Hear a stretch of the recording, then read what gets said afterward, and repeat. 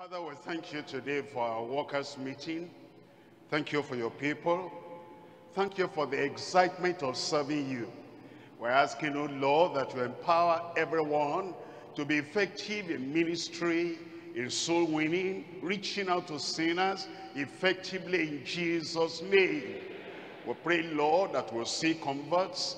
There'll be conviction, there'll be conversion, and people will continue with you after they come to know the Lord as their personal Savior in Jesus' name. Do this for us and for all the members of the church who ought to be witnessing every time. Confirm the message through us every time in Jesus' name. We thank you because we know you have answered. In Jesus' name we pray. And the people of God said, we're coming to Acts of the Apostles chapter 2. And in Acts chapter 2, we're reading from verse 14. Acts chapter 2, verse 14. But Peter, standing up with the 11, lifted up his voice and said unto them, Ye men of Judea, and all ye that dwell at Jerusalem, be it known unto you, and hearken to my words. That verse comes as a result of what had happened already. As you remember, in chapter 1, the Lord had told the disciples, all the members that were present, not only the apostles, but the apostles and the disciples, he had told them that they should tarry in Jerusalem until they will be baptized in the Holy Ghost. And then he told them the result of that baptism, that immersion, that enveloping in the Holy Ghost. He said, and you shall receive power after that the Holy Ghost is come upon you, and ye shall be witnesses unto me. The Holy Ghost comes upon them, and then they become witnesses, they become soul winners. And in Acts of the Apostles chapter 1 verse 14, we're told that they were gathered together and they were praying in obedience to what the Lord had told them. When we obey the Lord like that, we are saved, we are sanctified, and he tells us we need to seek the face of the Lord and pray until we're immersed in the Holy Ghost, baptized in the Holy Ghost. As we obey the Lord praying, the result will be like their own result. We'll have power, and the power to witness in Jerusalem, in Judea and Samaria, then to the uttermost part of the earth. In Acts of the Apostles chapter 2 verse 1, they were all seated together in one accord. While they had been praying, the Holy Ghost came upon them, and all the signs that came. At that time, then many people gathered together. At that time, it was the time of Pentecost, a feast in Jerusalem, which the Lord had ordained for the whole of Israel. And many thousands of people were there. Historians tell us that from 180 to 200,000 might gather at such a time. And when the people saw all that had happened to them in that upper room, they all came together and they were wondering, what about this? What has happened? Some people said they were drunk. Other people said they couldn't understand. There was confusion in their mind. It was at that point Peter, now the apostle, with the 11, making 12 of them, stood up and lifted up his voice and said unto them, Ye men of Judea, and all ye that dwell at Jerusalem, be this known unto you, and hearken to my words. And we're titling the message tonight, Power Evangelism as at the beginning. Power evangelism as at the beginning. The power had come upon them, and they ministered and they preached in the power of God, and many people came to know the Lord as their personal Savior. Acts chapter 11 verse 15. Acts 11, reading from verse 15. It's about the house of Cornelius. They also received the Holy Ghost, and it says the Holy Ghost came upon them as he began to speak. That Holy Ghost fell on them, on the house of Cornelius, as on us at the beginning. If the Holy Ghost came upon the apostles and the disciples, and they began to witness, and they went everywhere they were scattered abroad, they were preaching the word. The same thing happened in the house of Cornelius. At the house of Cornelius received the Holy Ghost, the same power and the same anointing and the same unction and the same strength and the same revelation, that they ought to also go and speak to other people. It came upon them as at the beginning. They received the power as at the beginning, and they also should preach as at the beginning. If we are saved the same way they were saved, if we are sanctified the same way they were sanctified, and if we are baptized and immersed in the Holy Ghost the same way they were baptized in the Holy Ghost, it will have the same effect on us. It will stir us up, it will excite us, it will give us passion, it will give us fire in our spirit, it will give us the boldness and the strength and the courage to go out to our own Jerusalem, to our own Judea, and to our own Samaria, even to the uttermost part of the earth, as it happened to them at the beginning. We'll experience the same as at the beginning. We'll have that going power, and we'll have the energy and the strength to declare the gospel of the Lord Jesus Christ, telling the sinners everywhere we find them, all have sinned and come short of the glory of God, and reminding everyone that we're powerless, we're graceless, we do not have the strength to save ourselves. By the deeds of the law, by the works of the law, shall no man be justified. But our salvation is in Christ. That's why Christ came. That's why Christ died for us as Savior. And that's why he rose again for our justification. And now if we confess him and we believe him and we hold on to him by faith, then we become saved. Number one, all have sinned and come short of the glory of God. Number two, we cannot save ourselves. Nobody is good enough. Nobody is righteous enough to save himself. And everybody needs salvation. And that's because we cannot do it. That's why in due time Christ came and he died for us. And through the death and the resurrection of the Lord Jesus Christ, now we can have salvation. What does it take? We turn away from sin, we repent of our sins, and we hold on to the Lord in faith that he is our Savior. By grace are ye saved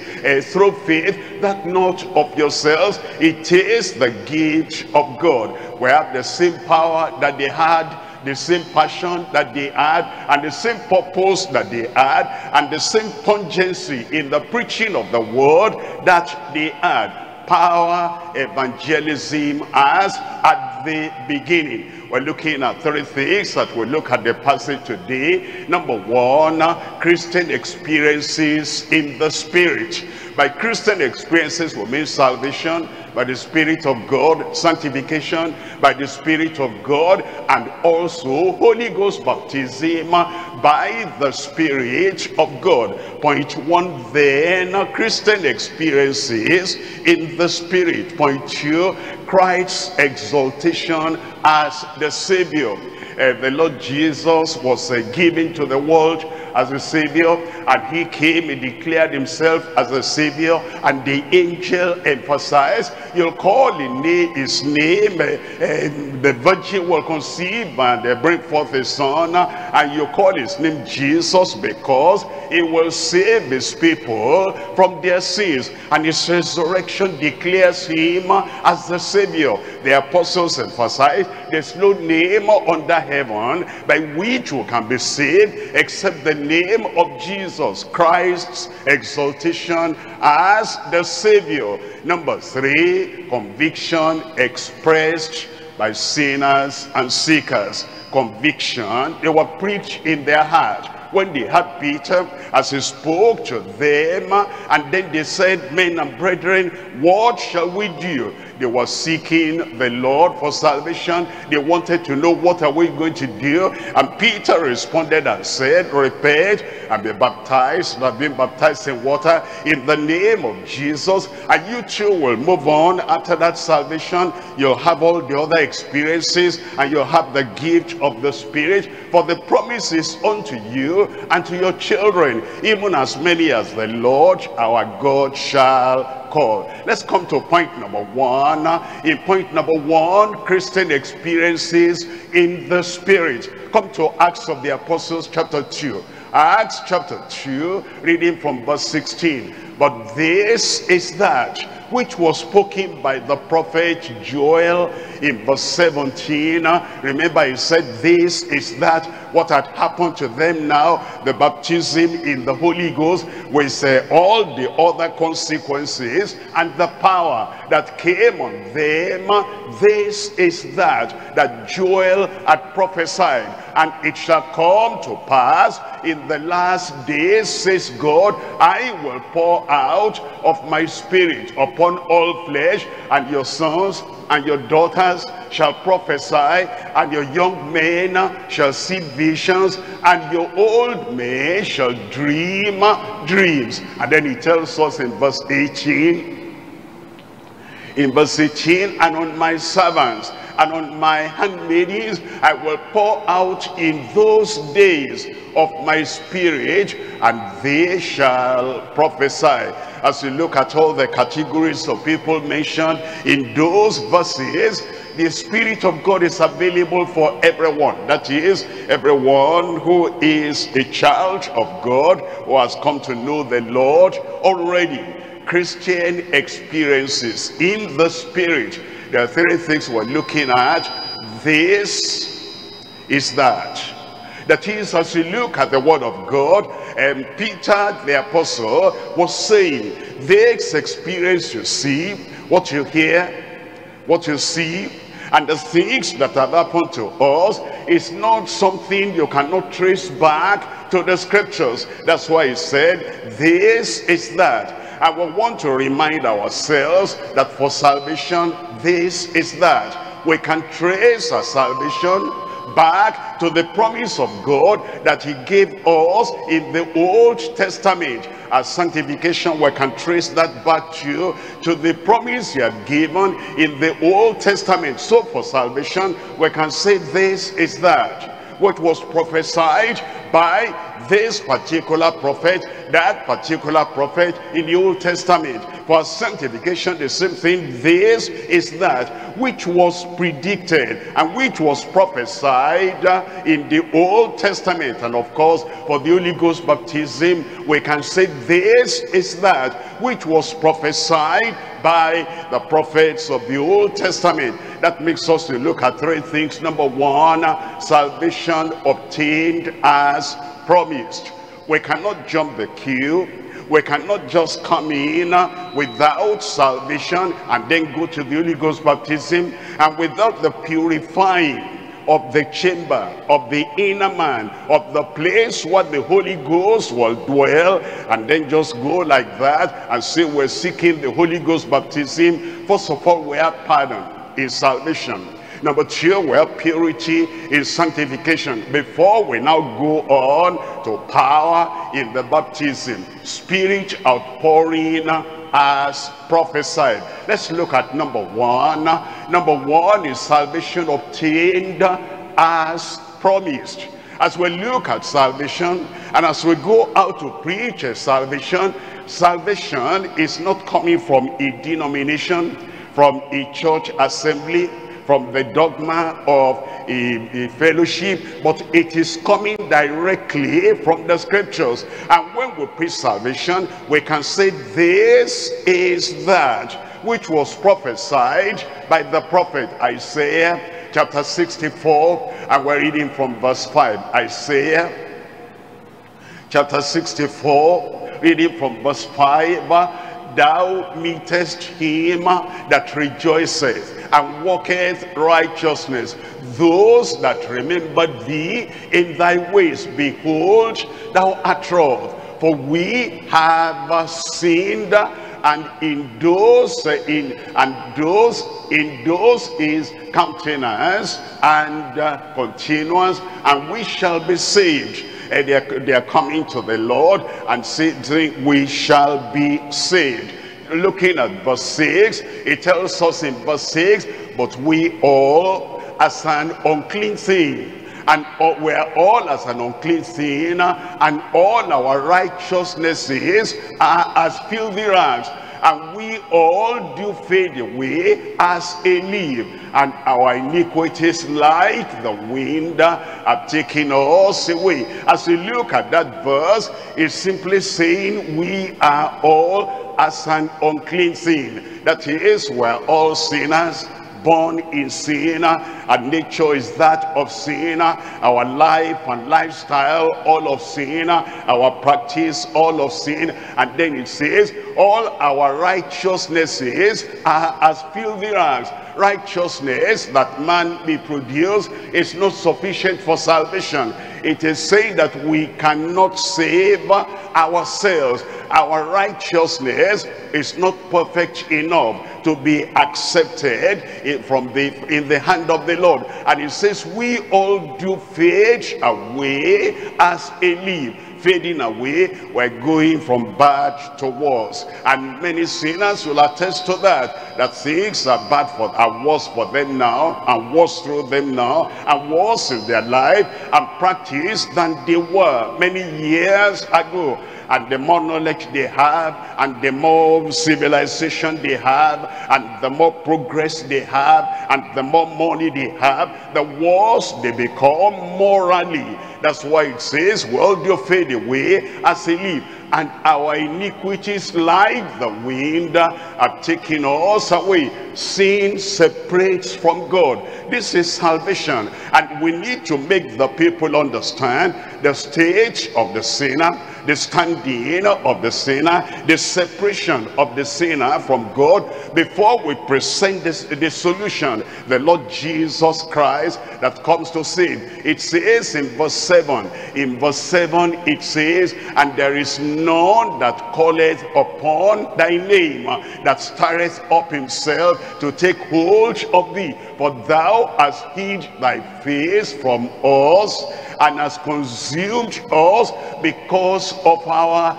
iniquities. They say judgment comes. There's an earthly judgment. There's going to be eternal judgment. There's a present judgment. There's going to be a perpetual judgment. There is a fiery indignation of God against the sins of people even today. That's why it says, thou hast consumed us because of our iniquities. But now he tells us in verse 8, but now, O Lord, thou art our Father.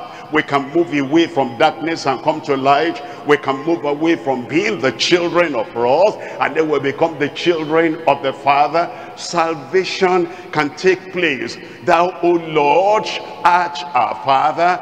We are the clay, and thou art the potter, and we all are the work of thy hand. We understand then, when we talk about salvation, we can affirm and we can say this is that which was spoken by the prophet Isaiah in Ezekiel chapter 36, looking at verse 25. Ezekiel chapter 36, and we're reading from verse 25. Then will I sprinkle water, clean water upon you, and ye shall be clean. That's talking about salvation. The sinner is defiled, the sinner is dirty, the sinner is polluted, the sinner is corrupt. But now the Lord himself says, I bring conversion, I bring salvation. The point is, when we talk about salvation, salvation is not an afterthought. It is something the Lord himself had promised from the Old Testament through those prophets, and we can say this is that. Talking about salvation, which was prophesied by the prophets. I will sprinkle clean water upon you, and ye shall be clean from all your filthiness, and from all your idols will I cleanse you. And as Peter quoted from Joel chapter 2, let's come to Acts of the Apostles now, chapter 2, verse 21. He's been talking from verse 16 all through to verse 20. Now verse 21, look at what it says. And it shall come to pass, it's part of the prophecy of Joel, that whosoever shall call upon on the name of the Lord shall be saved. This is that which was prophesied by Isaiah, by Jeremiah, by Ezekiel, by Joel, by all the other prophets, that God will save. And that's what the angel affirmed, that his name shall be called Jesus, because he shall save his people from their sins. But not only that, there is sanctification. And concerning sanctification, number 2 now, we can say this is that. And so as we come to the Lord, we are not just depending on our feeling, on our thoughts. It's not because a deeper life has preached sanctification, that's why we're seeking sanctification. No, it is what had been predicted already. This is that sanctification experience as predicted. We're coming to Acts chapter 2, reading from verse 1. Acts chapter 2, reading from verse 1. It says, and when the day of Pentecost was fully come, they were all with one accord in one place. Unity is the experience and is the expression as the evidence of their sanctification. With one accord, no argument among them, no conflict among them, and no disagreement among them, no place seeking, I will be there while you're sitting on my seat, no place seeking among them, no scheming among them. They were all with one accord in one place. Look at verse 46. In verse 46 it says, and they continuing daily with one accord in the temple. Everything the Lord had given to those apostles and to those disciples was willing to give to the 3,000 that were converted on the day of Pentecost. That same oneness and that same unity and that same purified heart, he was willing to give to them, because sanctification was not limited to those apostles and to those disciples. This is that. Look at John chapter 17, and we're looking at verse 17. John chapter 17, verse 17. Sanctify them through thy truth, thy word is truth. Remember, the Lord Jesus Christ said, I give them the word, they have received the word, and they have known that you sent me. And then he said, they are thine, and you give them to me. And then he said, they are not of the world, even as I am not of the world. I chose them, I called them out of the world. Obviously, they were saved. After that salvation, he now prayed for their sanctification. Sanctify them through thy truth. Thy word is truth. Now the evidence, now the expression, now the experience of that sanctification. Look at verse 21. In verse 21, that they all may be one. Sanctify them through thy truth. Why? What will be the result? What will be the evidence? What will be the consequence? That they all may be one. They are not in cliques. They're not in different groups opposing each other, but they all be one, as thou, Father, art in me, and I in thee, as exactly I, Father, art in me, and I in thee. That's the unity. That they also may be one in us, saved as it was prophesied, sanctified as it was predicted, that the world may believe that thou hast sent me.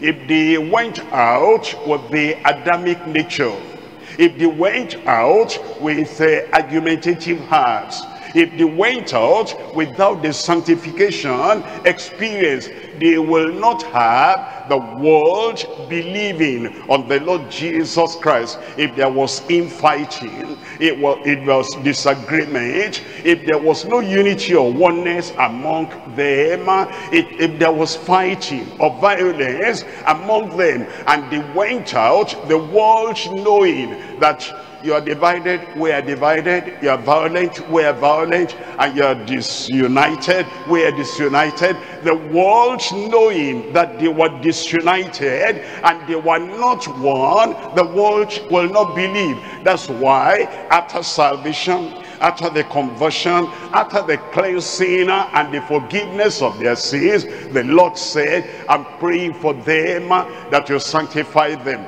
so that they'll be one. They'll be united, and there'll be oneness among them, so that the world will believe that thou hast sent me. Look at verse 23.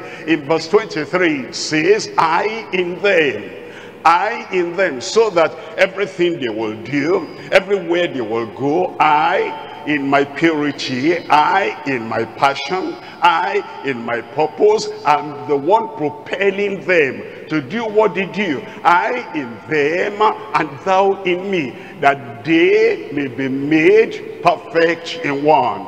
Not in perfect unity, not earthly unity, not superficial unity, that they may be made perfect in one, and that the world may know. You see, our sanctification contributes to effectiveness in evangelism, effectiveness in reaching out, effectiveness in going to talk to sinners. You're saved, and then you're sanctified, and you go out to witness in that experience of sanctification. It says that the world may know that thou hast sent me and hast loved them as thou hast loved me. Ezekiel chapter 11, we're reading from verse 19. Ezekiel chapter 11, and we're reading from verse 19. And I will give them one heart. That's sanctification.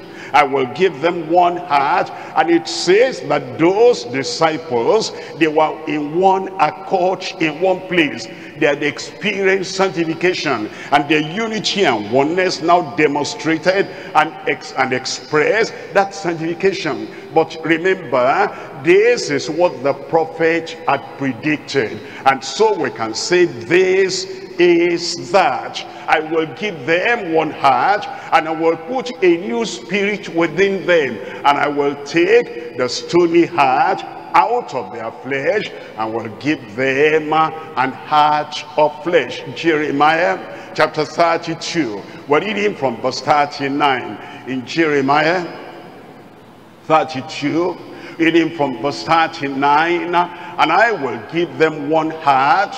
That's why we say this is that which was predicted and prophesied and promised in the prophets. You see, Jesus Christ himself spoke about that oneness, and Ezekiel has spoken about that oneness. Jeremiah is now telling us that same thing, predicted and prophesied and promised. It says, and I will give them one heart and one way. Well, when we're sanctified, we'll not be walking in divergent ways. When we're sanctified, we'll not be walking contrary to ourselves. Sanctification takes away the self within us, the depravity within us, and makes us to want to align our lives with that of Christ. You want to align your life with that of Christ. I want to align my life with that of Christ. And when we're all following Christ, we'll have that one way, that they may fear me forever,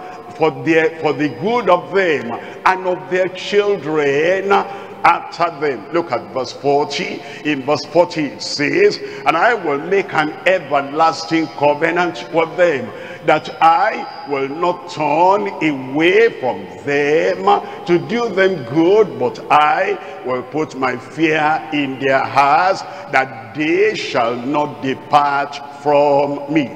This is that concerning salvation. This is that concerning sanctification. This is that concerning the Spirit outpouring. Let's come to number 3 now. Spirit outpouring as prophesied. As prophesied.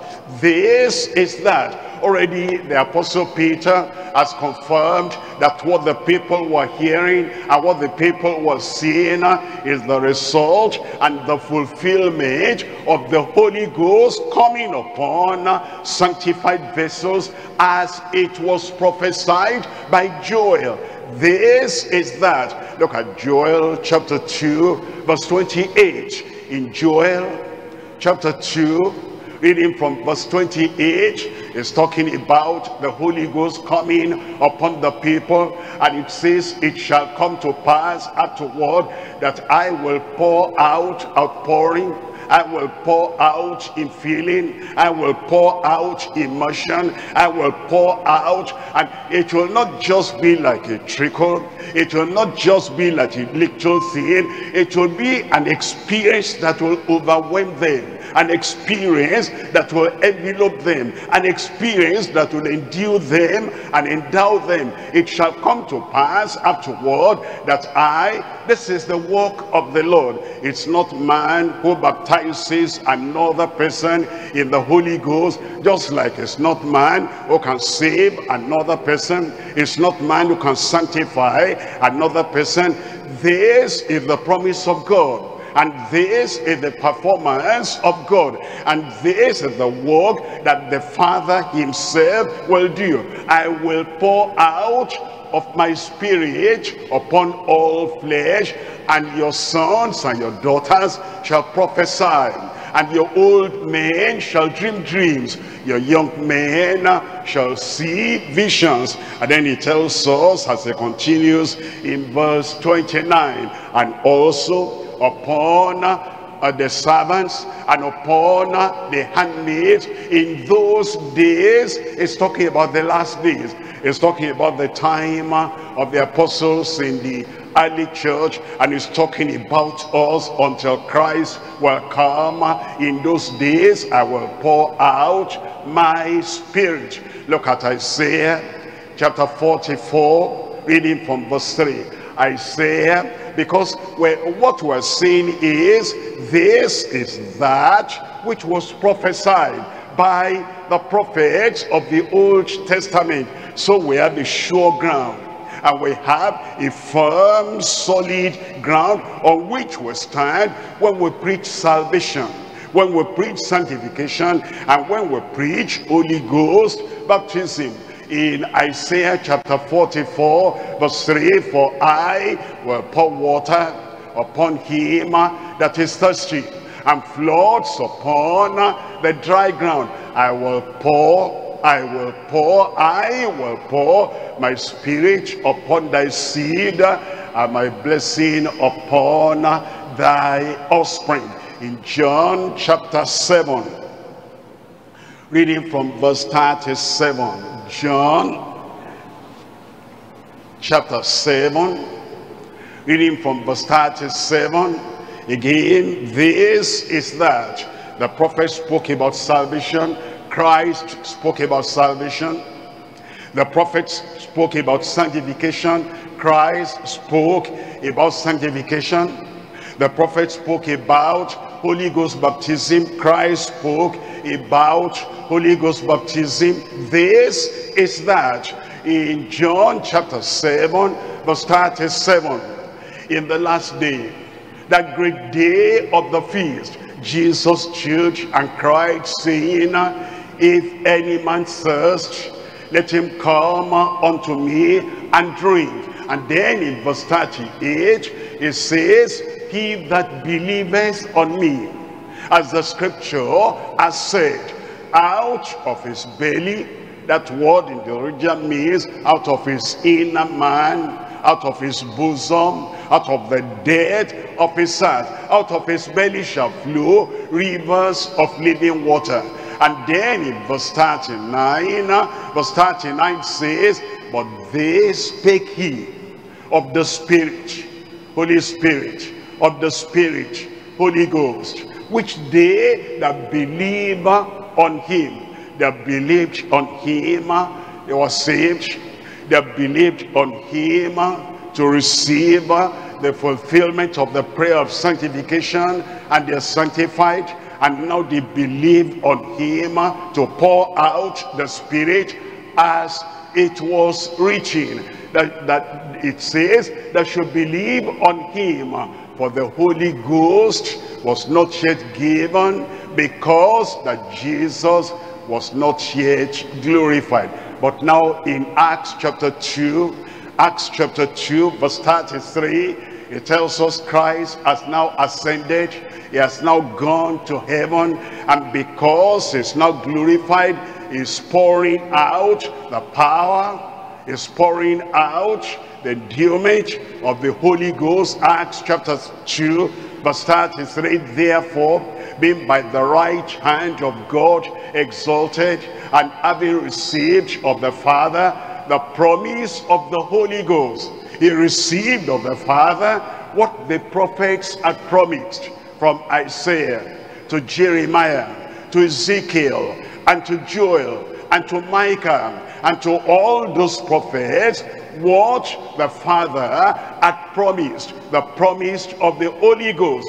He has shed forth this which you now see and hear. When you are baptized, when you are immersed in the Holy Ghost, there will be something to see, there will be something to hear. You will not remain the same as you were. Salvation, a definite experience. Sanctification, a definite experience. And the Spirit outpouring, baptism in the Holy Ghost, a definite experience. We come to point number 2 now. In point number 2, Christ's exaltation as the Savior. As Peter declared to the people and preached unto them, he exalted Christ. And that's what we ought to do as we go out and make the proclamation. As we go out and we proclaim that Jesus is Savior, and Jesus is healer, and Jesus is all in all for us. And for them, we talk about Christ and Christ alone, because we cannot save the people. Our church cannot save anyone. Doctrine cannot save anyone. Turning over a new leaf cannot save anyone.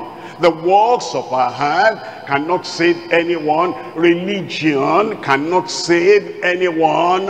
The Savior is Christ, and Christ is the Savior.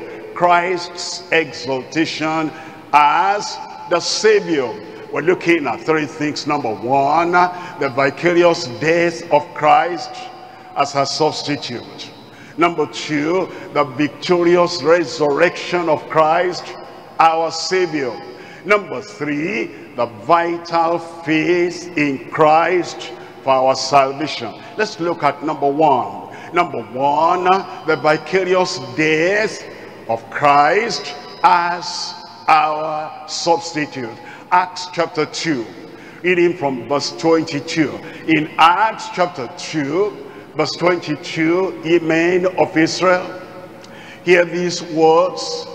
Jesus of Nazareth, a man approved of God among you, by miracles and wonders and signs, which God did by him in the midst of you, as ye yourselves also know. Verse 23, it tells us, him being delivered by the determinate counsel and foreknowledge of God, ye have taken, and by wicked hands have crucified and slain.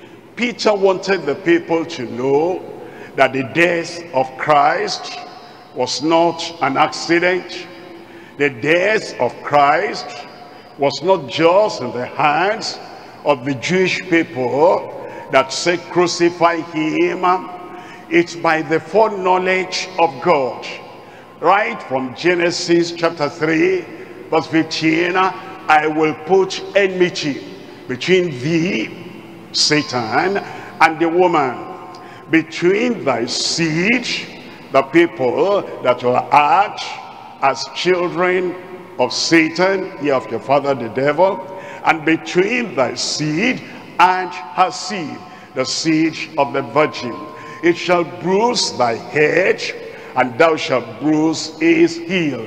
That's the foreknowledge and the counsel, the determinate counsel of God, that only through him can we be saved. For by wicked hands ye have crucified and slain him. The vicarious death of Christ as our substitute. Romans chapter 5, reading from verse 6. In Romans chapter 5, reading from verse 6, for when we were yet without strength, in due time Christ died for the ungodly.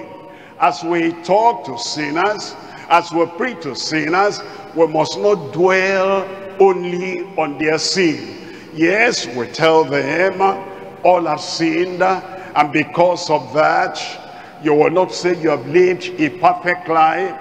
Don't compare your life with the lives of other people. Compare your life with the life of Christ.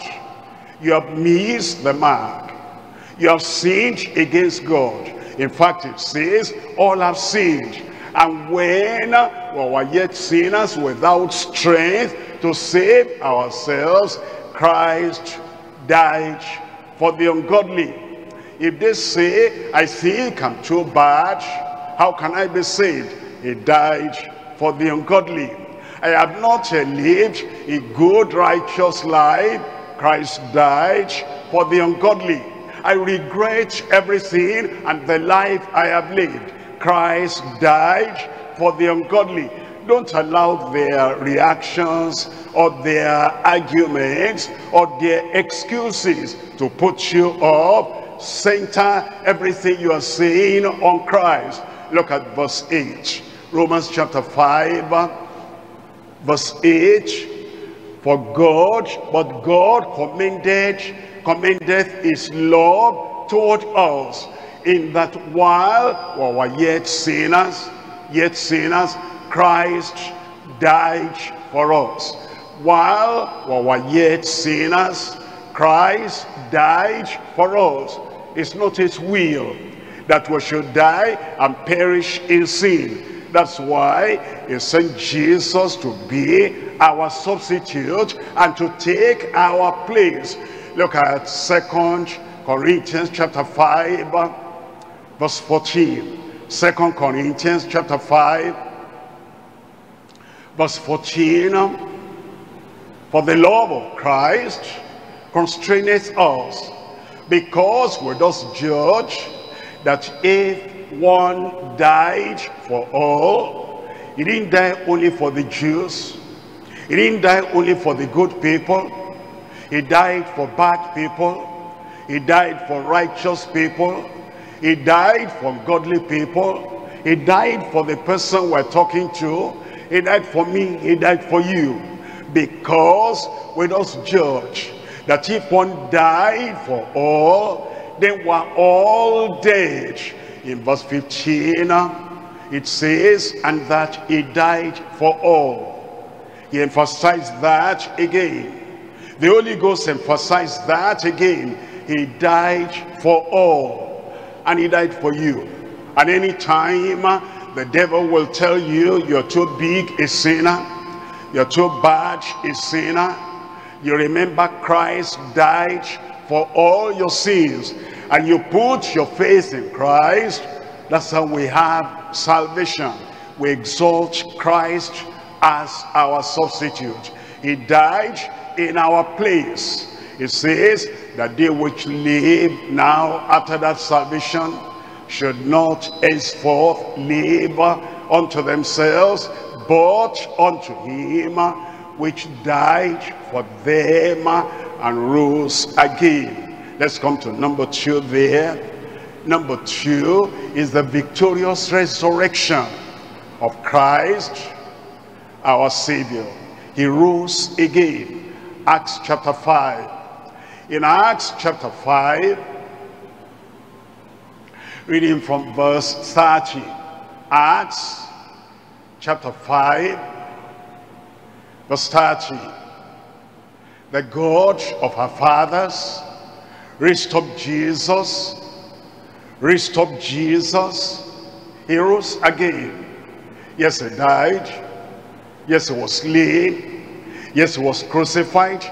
But according to what the Father had planned and prophesied through those prophets and predicted, that he will not remain in the grave. He rose again. God raised him up. Raised up Jesus, whom ye slew and hanged on a tree.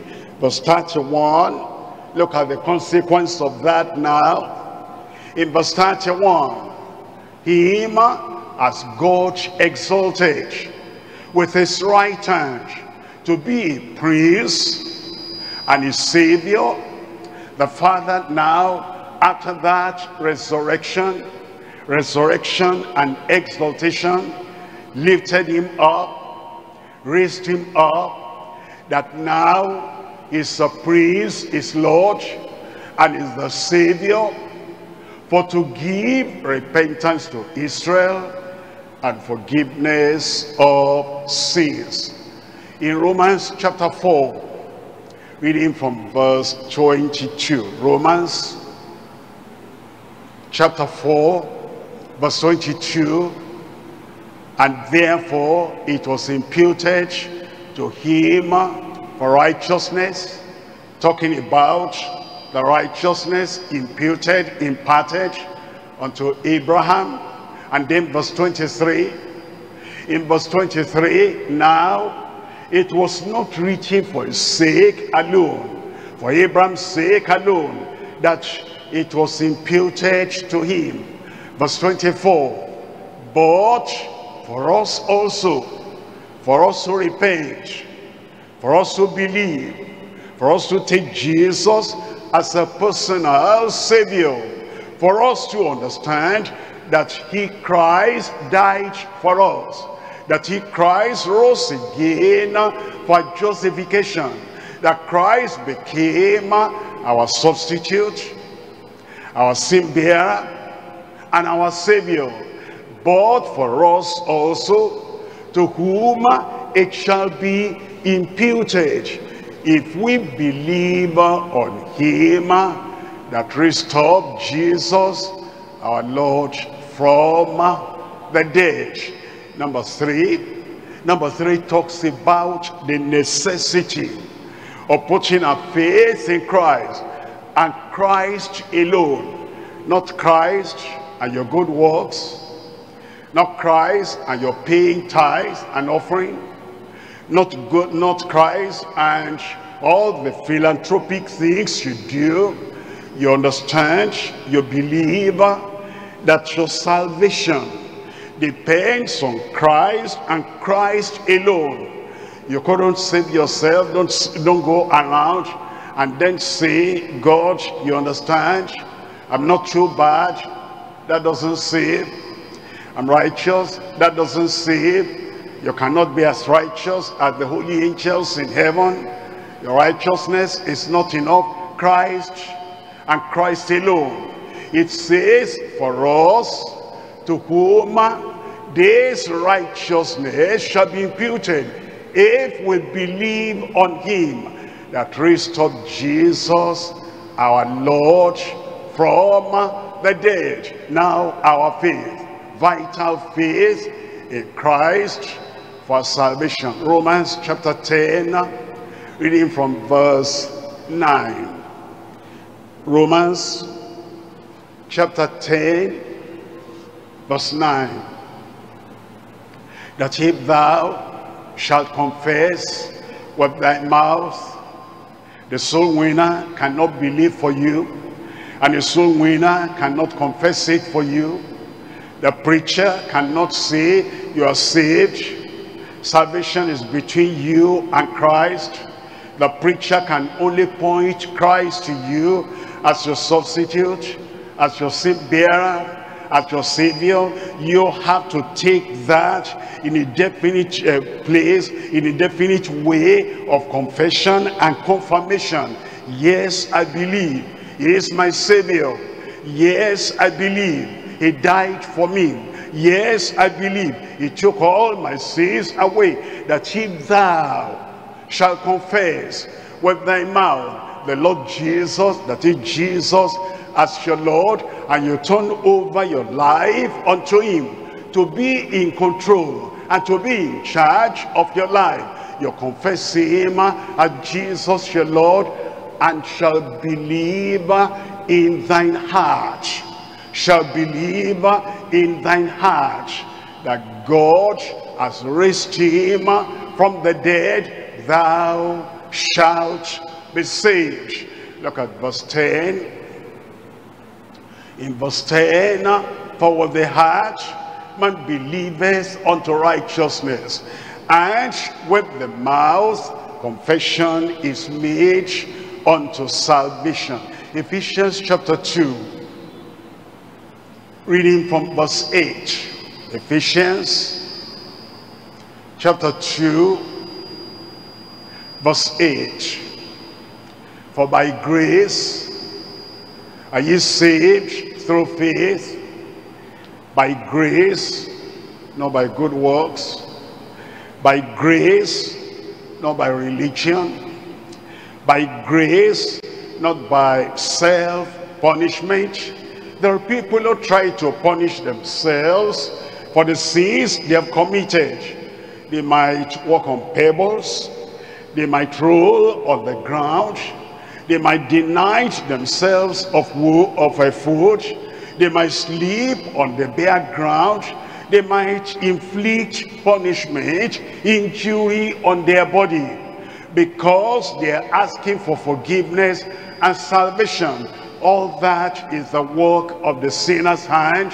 All that will not save. For by grace are ye saved through faith.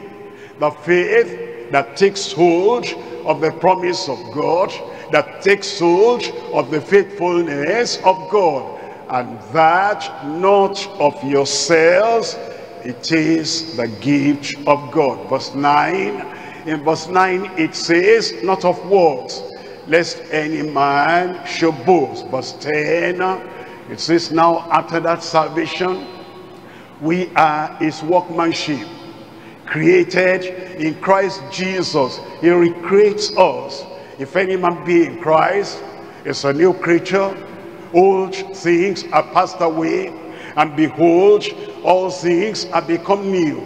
We're recreated, we're refashioned, we're transformed by the power of the Lord Jesus Christ, now unto good works. Good works do not come before salvation. All the works that come before salvation are referred to as our righteousnesses, which are like filthy rags. But after salvation, we have the good works which God has before ordained that we should walk in them. Let's come to point number 3. In point number 3, conviction expressed by sinners and seekers. We read in Acts chapter 2, verse 37. They had heard the message. Christ had been exalted, and the preacher had been pungent enough to point to them. They were the sinners. They crucified Christ. Salvation comes if they will call on the name of the Lord. An assurance is given to everybody that whosoever shall call on the name of the Lord shall be saved. Now they have to respond or react. They have to receive or reject. The preacher cannot do all the talking. The soul winner must not do all the talking. We need to give chance to those who have heard, and to the person who has heard the word of His grace and the word of salvation, to either receive or reject, to either respond or react. And now we see their response in verse 37. Acts chapter 2, verse 37. Now, when they heard this, they were pricked in their heart, and said unto Peter and to the rest of the apostles, Men and brethren, what shall we do? Conviction expressed by sinners and seekers. Three things we're looking at. Number one, conviction and the pricking of their conscience. Conviction and pricking in their conscience. Number two, conversion and purging from all corruption. Number three, continuation with perseverance in Christ. Let's come to number one. Number one, conviction and pricking in their conscience. Look at that verse again, verse 37. For now, when they heard this, what did they hear? They heard what the prophet had foretold. They heard about the crucifixion of Christ. They heard it was for their salvation. They heard that the Christ crucified is now Christ the Savior. They heard, except they repented of their sin, they will carry that guilt to the grave. And if they carry the guilt to the grave, they will perish forever. That's why they now ask, any solution, any forgiveness, any way out, any way we can be free from the guilt and not carry our guilt to the grave. They were preached in their hearts, and they said unto Peter and to the rest of the apostles, Men and brethren, what shall we do? They said, we don't know. We now understand our religion cannot save us. What shall we do? We now understand being a Jew cannot save us. Our nationalism cannot save us. What shall we do? We now know that our good works cannot save us. Our evil goes beyond the good that we have done. What shall we do to be saved? Conviction came upon them. John chapter 16, we're reading from verse 8. John chapter 16, reading from verse 8. And when he is come, he will reprove the world of sin and of righteousness and of judgment. And Lord Jesus was talking about the coming of the Holy Ghost. And he says, when that Holy Ghost comes, it will come upon you, it will come within you, and through his revelation, and through his unction, and through his inspiration, you will preach, you will witness, and the Holy Ghost in you, through you, will convict the world of sin, will reprove the world of sin, and they will want to know how to be saved. That's the evidence. We're filled, we're saturated, we're overwhelmed, we're filled with the Holy Ghost. Some people say they spoke in tongues. That's right. Initial evidence of being baptized in the Holy Ghost. After that, does your life convict sinners? Does your preaching convict sinners?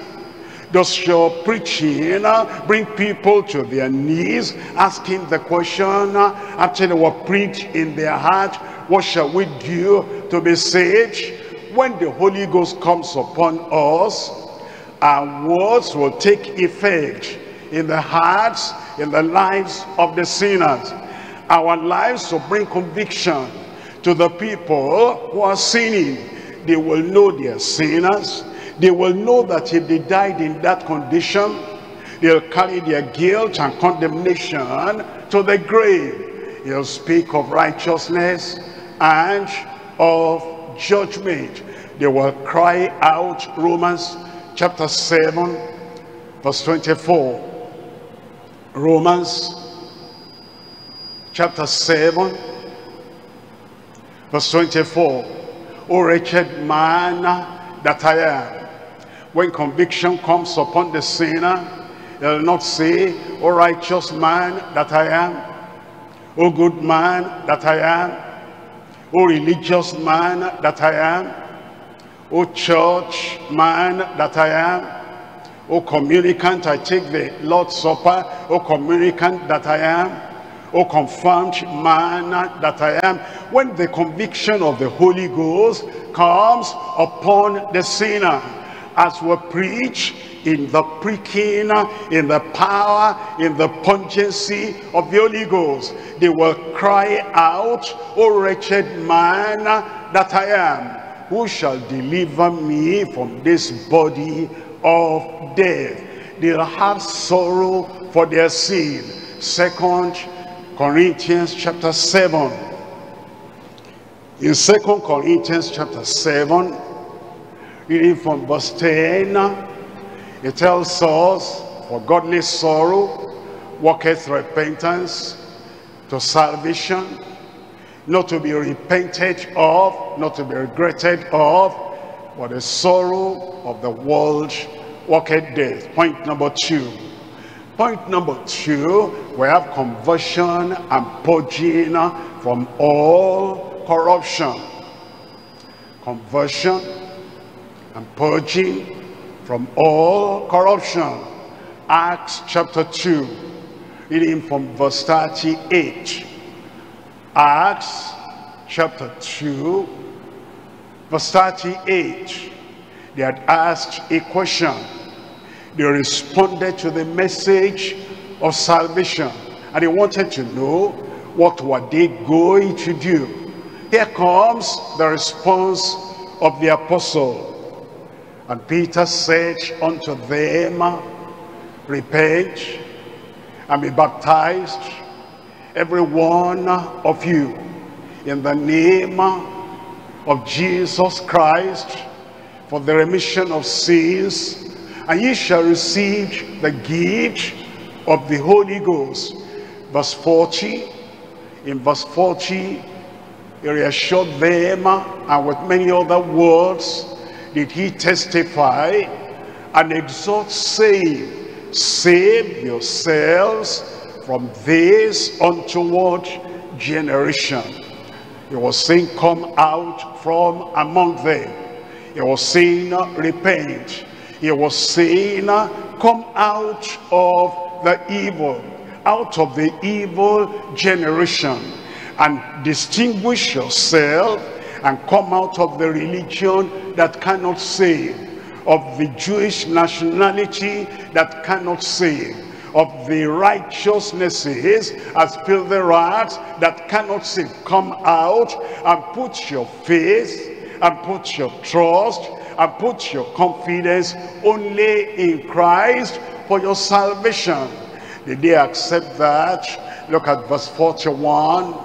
In verse 41, then they that gladly received his word were baptized, and the same day there were added unto them about 3,000 souls. Number 3, look at this continuation with perseverance in Christ.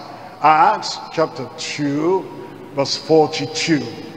And they continued steadfastly in the apostles' doctrine and fellowship. That's the evidence of real conversion. You are not running after them and then saying, oh, I only raised up my hand, I only gave myself to the Lord, I'm saved already. As to being in fellowship with the church of God, I'll think about that. We don't see the evidence of conversion there. Conversion means a change of life. a change of direction. Old things are gone. Old friends are gone. Old gangs are gone. And old assemblies, you forsake them. A new life has come. A new family has now come, and a new fellowship has now come, and they, all the 3,000 without exception, because they were convicted of the Holy Ghost, converted in the power, by the power of the Holy Ghost, and now they continued in the grace of God, and they continue steadfastly in the apostles' doctrine, and in fellowship, and in breaking of bread, and in prayers.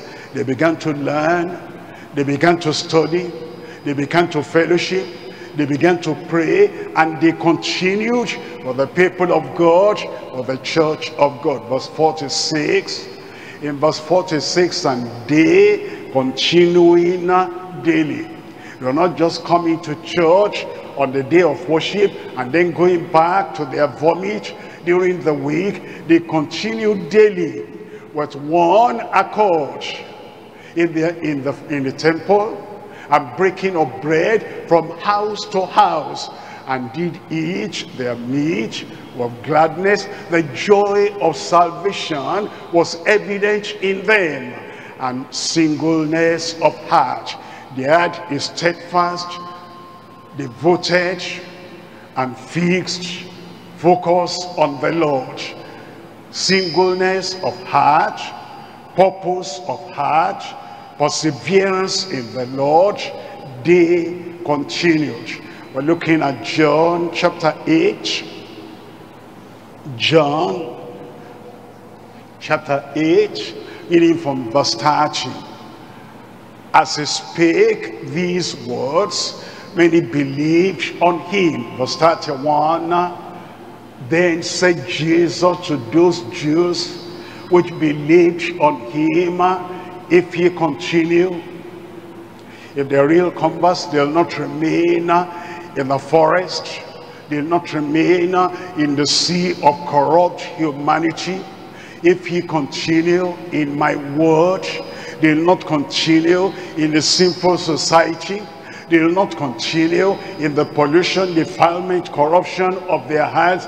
If ye continue in my word, then are ye my disciples indeed. Romans chapter 11, reading from verse 22. Romans 11, verse 22. Behold, therefore, the goodness and the severity of God on them which fell, severity.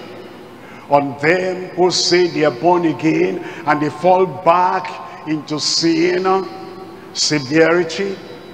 Of them who said they came to Christ and they went back to the world, severity, wrath, judgment, indignation. But now it says, but toward thee goodness, if thou continue in his goodness. If you continue in grace, if you continue in godliness, if you continue under the guidance and supervision and control of the Holy Spirit, if thou continue in his goodness, otherwise thou also shalt be cut off. 1 Timothy chapter 4, reading from verse 15. 1 Timothy chapter 4. We're reading from verse 15. Meditate upon these things. Give thyself wholly, completely, entirely, absolutely to them, that is to the word of God, that thy profiting may appear to all. Verse 16. In verse 16, take heed unto thyself and to the doctrine, and continue in them. That's the evidence of salvation. Continue in the fellowship. Continue in the teaching and the doctrine of the word of God. Continue as a new creature. Continue in the new life we have now discovered in Christ. Continue in them. For in doing this, thou shalt both save thyself and them that hear thee. The soul winner himself must continue. The believer and the minister of God himself must continue. The servant of God himself must continue.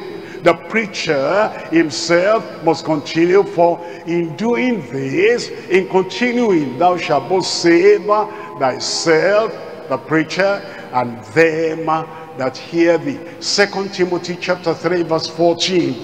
In 2 Timothy chapter 3, we're reading from verse 14. But continue thou. New convert, but continue thou.